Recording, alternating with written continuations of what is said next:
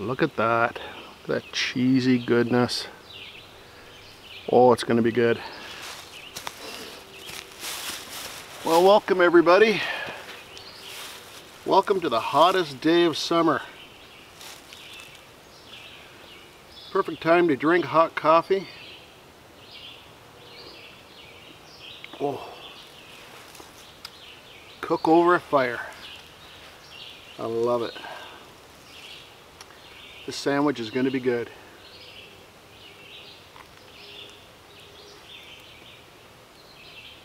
Mmm.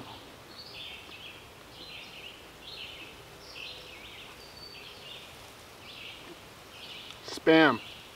Don't knock it till you try it. This cheese just made it. That cheese is awesome.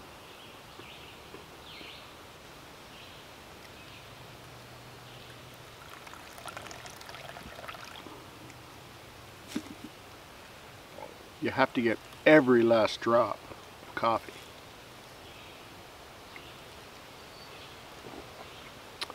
Well, that was a delicious breakfast. I'm just out shooting a couple videos today, and I thought I'd start off with breakfast.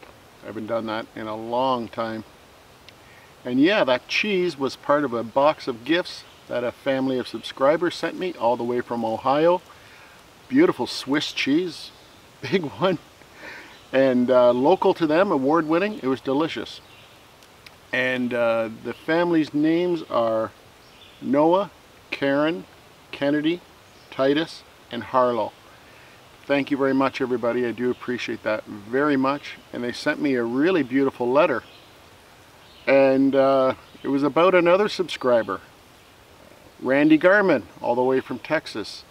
Randy, you just had a milestone in your life, and your family would just like to let you know how much they love, respect, and admire you, and to thank you for all that you do for them. So it was a pretty nice letter, Randy. You must be doing something right. And if you didn't live all the way down in Texas, well, I'd love to share a campfire with you one day. Very well done, sir. So what did you think about this beast of a knife? That is a chopper. Is it ever fun to use? Now, chopper is something really new to me, like even the concept of having a knife like this. But it was really fun to use. I'd been thinking about getting one for a while. Then a fellow YouTuber designed one of these and had some made, so I was glad to be able to get one. I'll put a link to his YouTube channel, Bushcraft MTL Axe. And he's from Montreal. He's a knife nut, and he just couldn't find the knife he wanted in production out there, so he designed one to his own specifications. I have to say, it's pretty nice.